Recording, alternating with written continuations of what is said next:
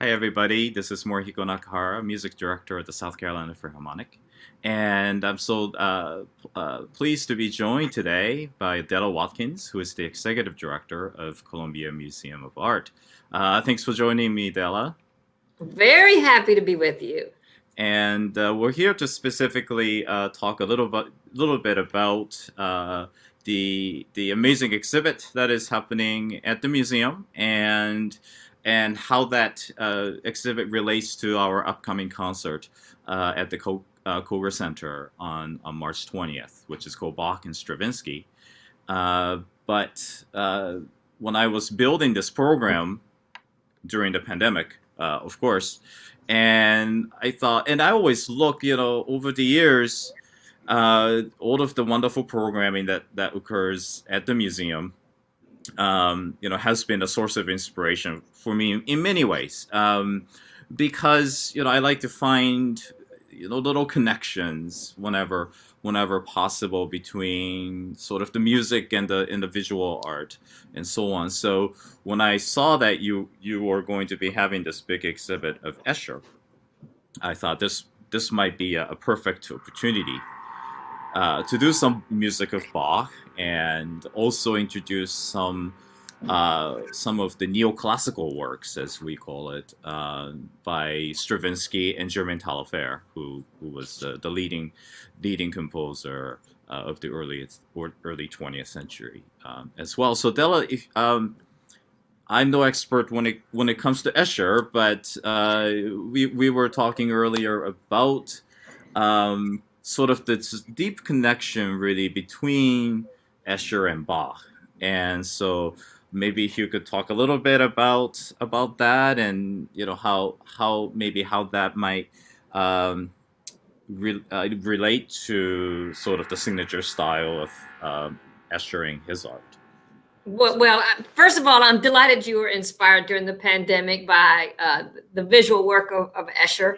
As an art teacher and then later as a museum director, to see work like this in a chronological fashion here at the museum has really shown me how Escher sort of developed and thought.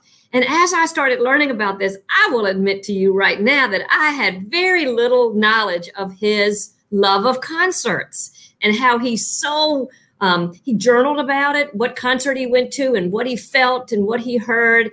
And then as he was working, he would also concentrate on every part of Bach's music. And then he would pick out irregularities or organization or repetitions. And then that would inspire his work. So, we have 6 rooms here at the museum, over 100 and about 138 prints that, once the music goers hear the concert, I hope they'll come over and see the exact same sort of visual manipulation of sort of these symmetry things that we're going to talk about today. Yeah, so as I was, doing some research too, and I didn't know this, I think my first real introduction to Escher, I can't remember how old I was. And notoriously I'm colorblind, but it works well with Escher's works. Maybe that's why I was, compared to like impressionistic painting or something. And I still remember when my wife and I first went on our first date. It was at the one of the impressionistic exhibit that was hosted at the Columbia Museum of Art. And she didn't know I was colorblind, and we were in front of a painting, and she said, isn't this fascinating how you see where there are two men in this image, and I'm looking at this painting and I'm thinking, I see one guy, where's the other guy? So I said, it's funny because I only see one guy, and that's when she realized I was colorblind. Well, listen, if that's your only fault, it must have been a great date. But with Escher, when I was growing up in Japan, and it wasn't that close to where I grew up, but it was on the same big island. I grew up on the island of Kyushu, which is the western Big Island in Japan, and that's where Nagasaki is. And Nagasaki was known for throughout during the isolationist period, during the 17th, 18th part of the 19th century. It was Japan's only window to the outside world because they were, and a lot of the interaction happened with the Dutch. So there's a big Dutch theme park outside of Nagasaki. And I remember my grandmother would often, we would often go there together. And I still have this handkerchief that she bought me. And it's a reprint of one of Escher's arts. So it was like sort of, and I think there was a whole bunch of other Escher related things at that particular, theme park, Dutch theme park. Aside from the tulips, there were all these like other things, and one was focused on Escher, and so I still have that handkerchief to this day. So that's why I was really excited that you were going to be bringing in this exhibit to Colombia. And then I did a little bit of research because I thought, well, my first thought when I was thinking about Escher and sort of my impressions of his work, naturally the minds, a lot of our minds go to music of people like Philip Glass or Steve Reich. Mm-hmm. So these are sort of minimalists. So these were a lot of American composers, but although composers all around the world as well, these are composers who took on, sort of elaborated on the smallest possible units. It might be a little lick, little motif, and through repetition, they will create a sense of drama and sense of structure. And so that was sort of a natural place that I initially went. But as I was thinking about this and started looking into it, realized, and I didn't know this, that Escher was quite an avid cellist. And he also learned the piano, I think, when he was a kid. But I think there's a photo of him. He had a little string quartet that he formed with his friends, and he played for fun. But he kept up with his cello chops into his adulthood. And so that was interesting. And then I started reading all these quotes where he talks about especially some of the fugues written by Bach. And especially apparently love these, if you ever been to these big cathedrals with magnificent pipe organs. And that was sort of his thing. He would go listen to a organ performance in a church, and he would talk about how the world all around him would just mentally just crumble away. And he's just seeing this magnificent architecture, so to speak, of the pipe organ, and listening to this amazingly constructed music of Bach with symmetry, with repeating patterns, sort of the perpetual motion of these phrases that are constantly being spun out, with manipulations, and then that creates the sense of drama and direction as well. And he just would talk about how he felt his world was just, everything else was just crumbling away, and it was just him and this organ and music of Bach, alone in the world. And I thought, well, this is such a beautiful sort of the way that one would think about music of Bach.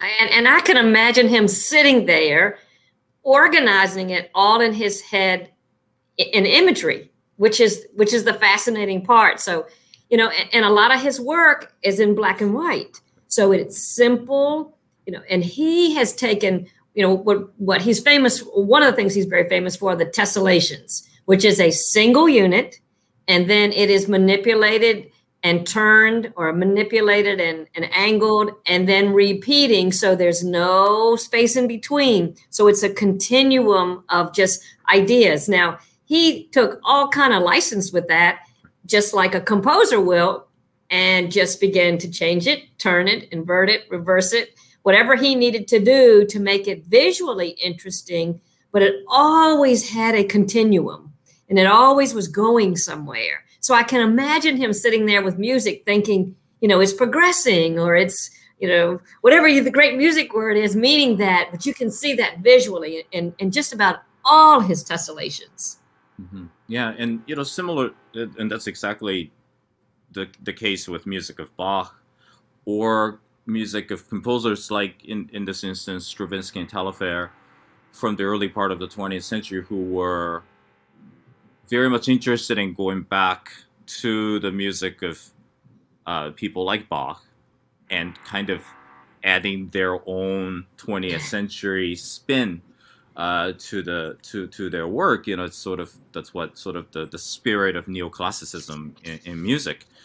What's amazing is that we often think of, people would often talk about music of Bach being somewhat like mathematical. One can look at his music, and there's such a detailed, intricate organization to it. The way he would arrange the pitches, the way he would arrange the rhythm, how these rhythms are repeated, how the motifs are repeated and layered, and inverted, and all of these things that he would do effortlessly. But what to me sets his music apart from a pure mathematical exercise or sort of a esoteric exercise is that there's such a spiritual and human aspect to his music. I think it's, in some ways, his music does have a lot of emotional drama in it if you look under the surface, and that's sort of also one aspect I kind of latched on with works of Escher too, because there is an element that is, one would say, that can't just be done with with a computer or some kind of a AI or something like that. I don't think would be able to replicate the same kind of effect that their works have on listeners or viewers. Well, you are right. The human hand is so evident in Escher's work, whether it's drawing or whether it's carving. I mean, it's slow and it's intentional and it's developing. It's just you're getting to an end. And then the neat thing that I think also about the repetition, he's a printmaker, so he's not painting this one time.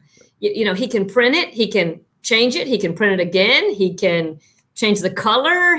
So I think that's another thing. Over his lifetime, he probably made less than 500 originals, but he's printing all the time, different editions. And I think that's another thing about the repetition and order and neatness. Printmakers are very neat and, very methodical. I think all of that, from his medium to his thoughts, he does reflect, and he loved music. So it just ties together beautifully. So I'm going to hear your concert. You've got to come see me, yes, and yes. We'll cross-pollinate our love and inspiration. Yeah. So how long is remind us how long the exhibit will be at the CMA? Well, the great news is, because of the pandemic, I was able to get the lenders to go a little bit extra. Oh. So it is all the way through June the 6th. That's great. So yeah, so we have it here. Good springtime activity. Come see me. Yes, yeah, definitely. Yeah, and I'll be sure. I haven't had a chance to actually visit the exhibit myself yet. But well, what month is your anniversary? May. Oh. And actually, it would have been like early part of May would mark the anniversary of that. Okay, first date. So yeah, we'll come back. We'll have to make a visit together, and this time I will have the advantage of being a lot of things being black and white, which is basically right. sort of that's right. right down my alley with, Yes. with art. So yeah, Della, thank you so much for spending some time with us, and yeah, we'll be sure to check out the exhibit as well. Thank you. Thank you.